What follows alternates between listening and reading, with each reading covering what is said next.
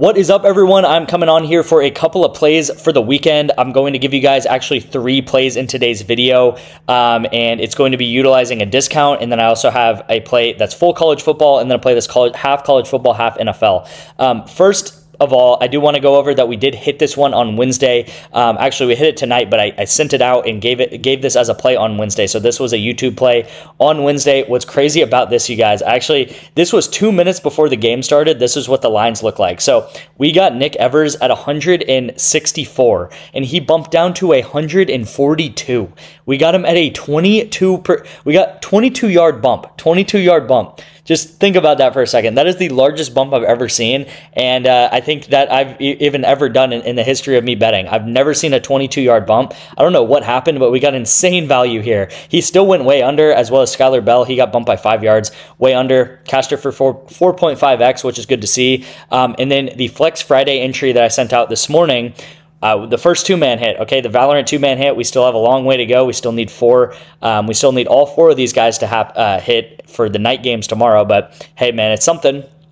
I will say with this little 4-man going on here, if you miss any of the plays that I have in today's video, so I have the Ole Miss Arkansas game. I'm going to go over that, and that is a noon game. So if you woke up late or you just watched this video late, you can just sub in that Ole Miss duo that I'm going to give you, and you can sub in this Tennessee duo, or you can sub in this USC duo. Whatever you want to choose, doesn't really matter to me. Both these duos are really good. I would probably lean with the Tennessee duo if I were you.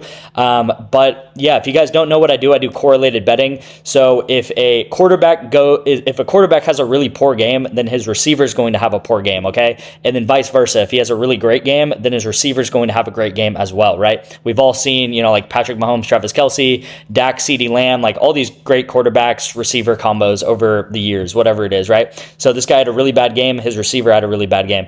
He just doesn't throw much, right? And then Aaron Rodgers, he went under. Breece Hall went under. We are also set up for this for tomorrow morning. I am hoping that this hits. I'm really hoping this hits, and no more 3 out of 4s. Hopefully this broke the curse. Went 3 out of 3, I guess. If you guys don't know, I'm a very profitable sports bettor. I'm up more than 300 units, and that is on this YouTube channel. And then I also have a VIP where I sell picks. But what I want you guys to do is you guys can actually get my VIP picks for free. The best way to do that is by utilizing this promo going on right now.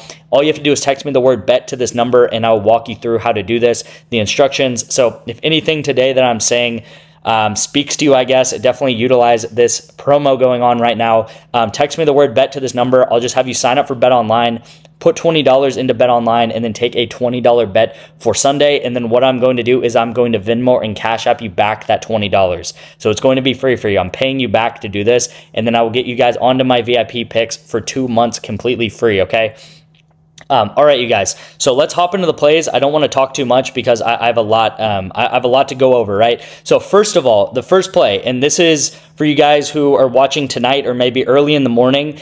So if you're watching this after like 9 a.m. Central Time, I'm sorry, you might have missed out. But what they're doing, they actually have a flash sale on PrizePicks right now. So I want you guys to go to promos, go to opt-in, and it's for League of Legends. Just take it blindly. It's a good bet here. Its line is normally 12.5. It's actually not. It's normally it's actually like 11.5. They inflated this a little bit. We're going to take the overs though. His line is a discount. I know the discounts have been bad recently, but we are going to take it.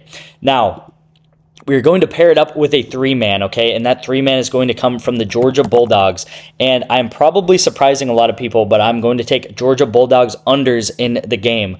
So the reason being, as I kind of type some of these things in, right? Georgia Bulldogs, we're going to take Carson Beck under. We're going to take Aaron Smith under, and then we're going to take Etienne under receiving yards if we could find it. Yeah, so receiving yards under as well. So the theory being here is that the worse that Carson Beck does, the worse that these other players are going to do here, right? So the worse that Carson Beck does, the worse that Smith is going to do, and then the worse that Etienne's going to do. So if Carson Beck comes out and he throws for, let's just say like, I don't know, 150 yards, then these other guys are not going to do very well, right? These other guys are not going to definitely not going to hit their total. Now, His line is 245, so I think he's probably going to more, realistically throw like in that 230, 240 range. But with Carson Beck, he's very hot and cold. And by taking it under, I'm not saying that Georgia is going to lose. I actually think Georgia is going to dominate Florida, even more than people think they are. So that is kind of my big bet here. I'm going to go back to Florida in a second. I'll show you guys why. But the reason why I'm taking his under is because similar to Alabama last week, where I took Alabama all under, I took Milroe under, I took Ryan Williams under, and I took Jam Miller under, okay? I paired it with the Russell Wilson discount. Unfortunately, Russell Westbrook. Unfortunately, Russell Westbrook sucks, and he did not hit, but we would have hit it if Russell Wilson hit the discount. The thing about these teams is Georgia does not need Carson Beck to win, okay? We saw him win versus Texas, and Carson Beck did not have a very good game versus Texas, okay? Now, that was at home at Texas, and he beat Texas without having a very good game. Now, he is playing Florida at home, and Florida is a much worse team than Texas, okay? So this entry right here, I'm not saying that is going to hit 100%. I'm not saying Carson Beck's going to go under 100%, but what I am saying is this pick is either going to go terribly wrong or it's going to go right, okay? It's either going to be really, really, really bad where Carson Beck throws for over 300 yards and all of these guys go over, or it's going to be really, really good and he does go under and all of these guys go under because UGA does not need to utilize Carson Beck or the pass game at all because they are playing a freshman quarterback in DJ Langway, okay? So I am doubling down on this game, and you'll kind of see it later, okay? So I'm doubling down on this game. I really think people are wrong about this Georgia and Florida game. I think Georgia is going to dominate Florida. I don't know why Carson Beck's line is so high because I don't think at all after the second half he's going to have to throw at all. Now, if you really, really disagree with me, you can take all the mores and I'll be fine with that too. Like, I'll be happy with it if you want to take all the mores. I don't like it as much as the lesses though. I think there's a good chance, just like Bama, if you look at the Bama game last week, do a little bit of research. The Bama game last week, they still put up over 40 points. Milroe, Ryan Williams, and Jam Miller all went under their lines. So I think the same thing is going to happen here. This is the first pick of the day. Again, you're lucky if you're watching this before 9 because you won't have access to this. I'll say that night play on League of Legends, I don't even know if he's going to be here. But if you're watching this, well, I guess you're going to be watching it after anyway, so it doesn't even matter. But you can also take night under, and then you can kind of middle them together. But we're not talking about League of Legends in this video. We're talking about college football right now. So next play, you guys, we're going to go to Jackson Dart, okay? We're going to go Jackson Dart here, and then we are going to go Caden, what is his name? Caden Lee. Jackson Dart, Caden Lee. So Trey Harris has been out for 2 games. Caden Lee has gone way over his line for 2 games, okay? If you guys don't know, Jackson Dart, Trey Harris, the beginning of the seasons, the first 4 or 5 weeks of the season, I would take Jackson Dart, Trey Harris every single week. Trey Harris would get over 100 yards, over 150 yards every single week like clockwork, and Caden Lee is now filled in that role. His line is way too low at just under 50. He is now filled in the role of Trey Harris. He's not the receiver that Trey Harris is, so he's not going to get 150 yards, but he might get 70 or 80, okay?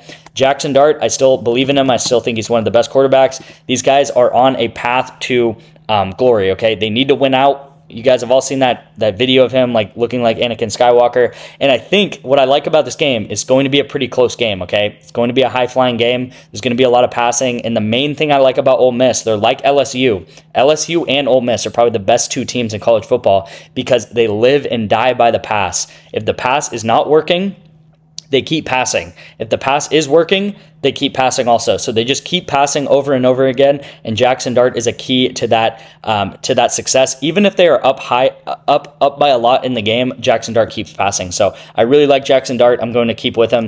And then this is what I'm talking about where I'm doubling down, okay?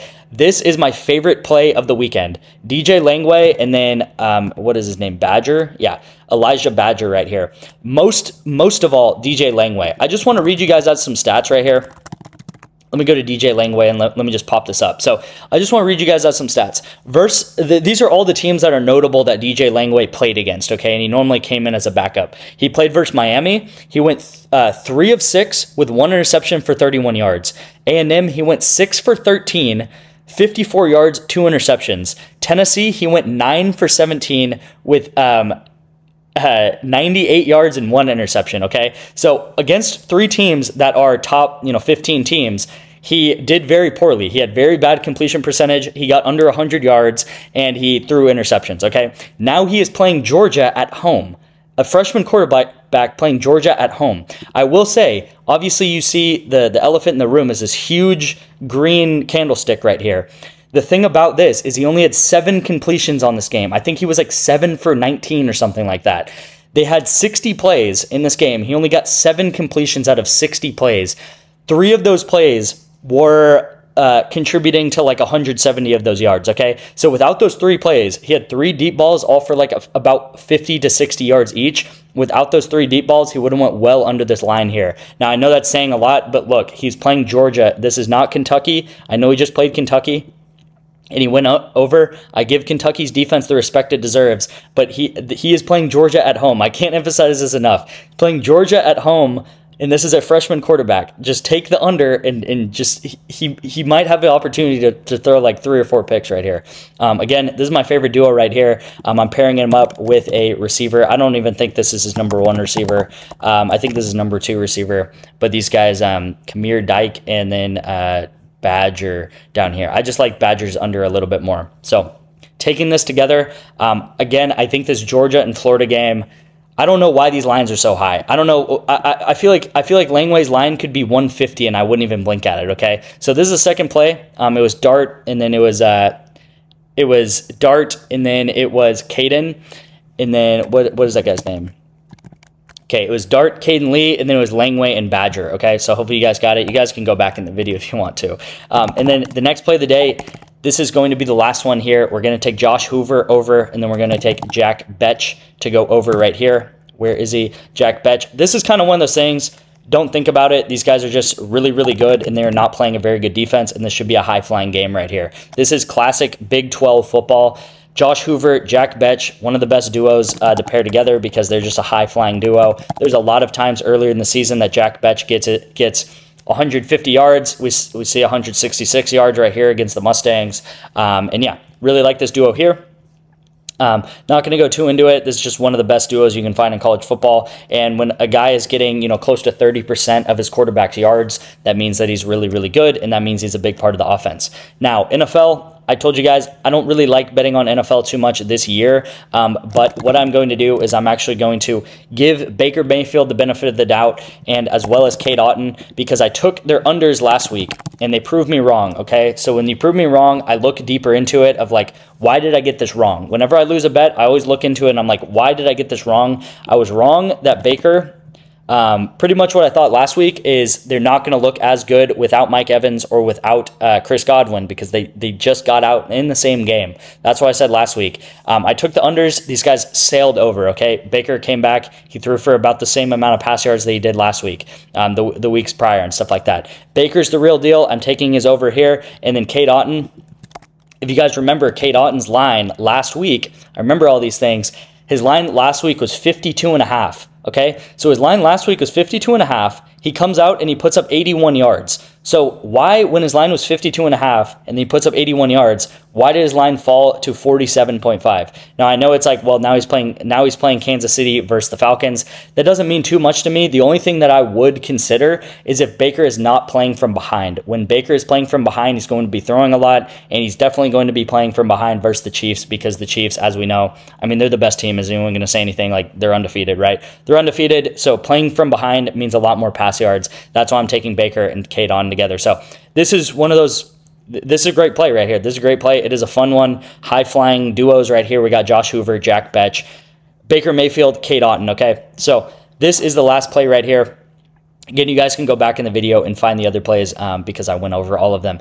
Thank you guys so much for watching. Hopefully you guys cash that one on Wednesday. Let's look out for cashing that Flex Friday one as well. If you miss the most likely one to miss is the Jackson Dart I keep saying Trey Harris. The Jackson Dart and Caden Lee one because this one's starting at 11 a.m. Central Time. If you guys missed it, go back and tail that Tennessee or this Tennessee one is a good duo, and then this USC one is also a good duo. Again, I'm favoring the unders for a lot of these games tomorrow. So thank you guys so much for watching, and I will see you in tomorrow's video.